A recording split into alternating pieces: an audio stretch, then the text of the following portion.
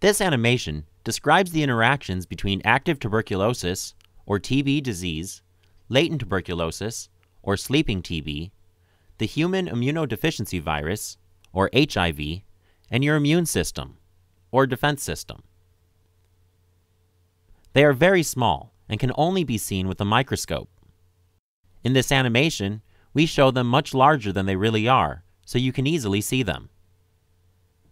When someone has TB disease, it's important to check all the members of the family to see if anyone else in the house has TB disease or is at risk of getting TB disease. Every person exposed to TB should be screened by a healthcare worker for TB symptoms. Children less than 5 years old and people living with HIV in the family will be offered treatment for sleeping TB. Remember this red character? It represents the TB disease bacteria. Active TB, or TB disease, is when a person has both the TB bacteria and the symptoms, like chronic bad cough, pain in the chest or coughing up blood, weight loss, and fevers, and can infect other people, especially when he coughs or sneezes. Children usually get TB from an adult or older child who's already sick with TB but not on treatment, who they spend a lot of time with.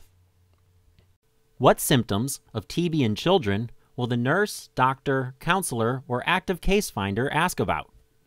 Coughing for more than 2 weeks, fever, high temperature for more than 2 weeks, not growing well or losing weight, sleepy and more tired than usual, not as playful as usual.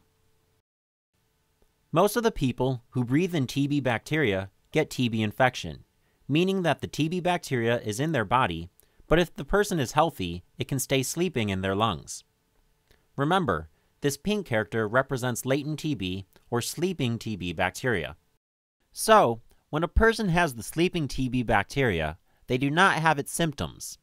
They will appear perfectly healthy. They do not spread TB to others.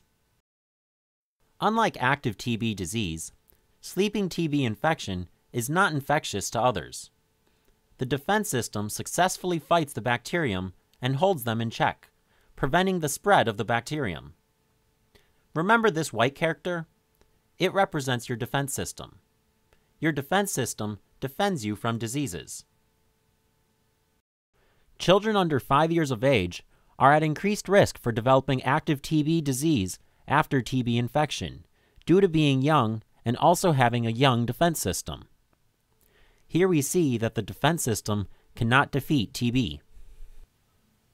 For people living with HIV, especially those not taking HIV medications, the risk of developing active TB disease is considerably higher than for persons with other conditions. Remember this character? It represents HIV. Appropriately treating HIV will help rebuild your defense system. This defense system is your main defense against TB. When starting HIV medicine, you should make sure to report every new symptom to your doctor: cough, fevers, and weight loss. And make sure not to stop your treatment without your doctor knowing. Household exposure to TB disease qualifies children who are younger than 5 years old, or people of any age but are HIV positive, to receive TB preventative therapy. To be able to better prevent active TB disease in children, they need to take TB preventative therapy, also called TPT.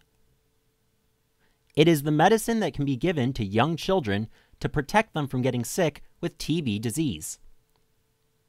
TPT needs to be given every day for 3 months in HIV-negative children under 5 with TB disease household exposure, or every day for 6 months in people living with HIV.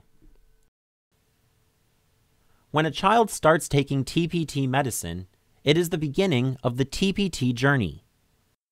TPT is given once a day, Monday to Sunday, for 3 or 6 months. The TPT medicine should be given by a responsible caregiver. A child who is on TPT will need to see a healthcare worker at scheduled times during treatment, or at their regularly scheduled HIV care appointments, to collect medicine, for a weight check, and to check whether the child has developed any TB symptoms. Let the doctor, nurse, treatment supporter, or counselor know if your child has any problems, including side effects with the medicine. Side effects might include nausea, vomiting, loss of appetite, belly pain, yellow eyes, or pain in the fingers or toes, but these side effects are rare. We are all here to help support you and your child while on treatment. Make sure your child completes the 3 to 6 months of treatment so that all the sleeping TB is killed. Together, you and your healthcare provider can beat sleeping TB infection and prevent active TB disease. Every journey can have bumps along the way, but there are many members of the TB team who can help. You are not alone.